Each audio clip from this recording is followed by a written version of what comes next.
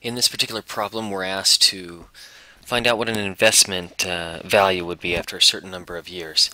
So our question says $25,000 invested at 4.5% interest, and we want to find out the amount after 10 years. Now it says that it's compounded quarterly, so we need to use our formula for compound interest. But the formula for compound interest, we need to focus on the one that is compounded quarterly. And here's what our compound interest formula looks like. Okay, so A is going to be whatever our future value is going to be for our, that's going to be our answer basically for this equation. P is however much we're going to initially invest. And in this case, it would be our 25,000. Okay.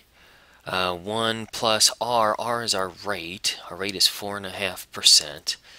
N is the number of times that it's compounded. So if it's compounded quarterly, N in this case is going to be 4. It will compound 4 times per year.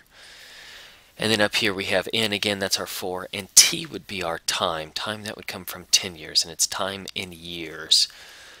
Okay, so I take this and I just want to really just plug everything into our formula that we've got here. Okay, so the first thing is P, that is our initial investment. That's 25,000.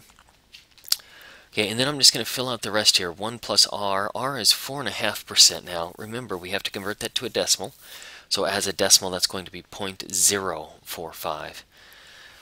Divided by N, which is 4. All raised to the N times T. Okay, so N is 4 and T is 10. So it should look something like this.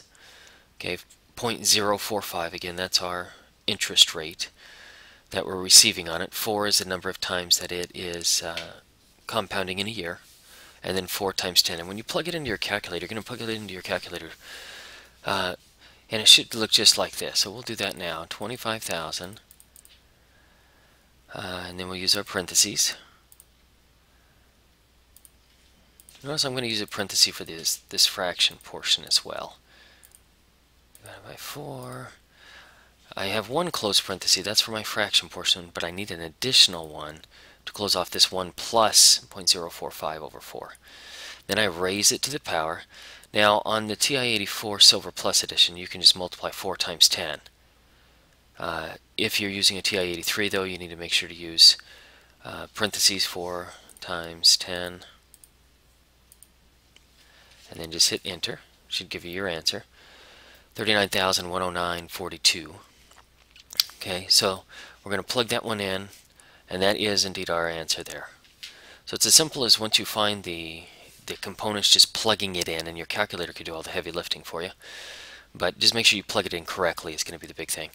Okay, so now if we wanted to change it up a little bit, this one we're using basically some similar numbers, but we changed a couple things. So we've got 25,000, still our initial investment, still 4.5%.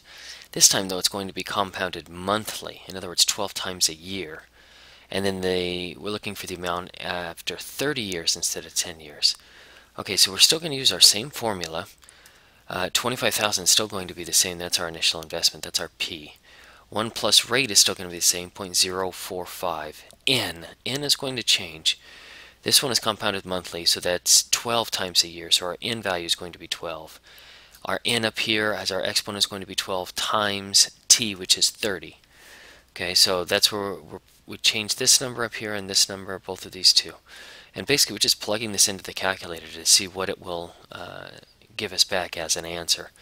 If you did it correctly, your answer should be $96,192.45.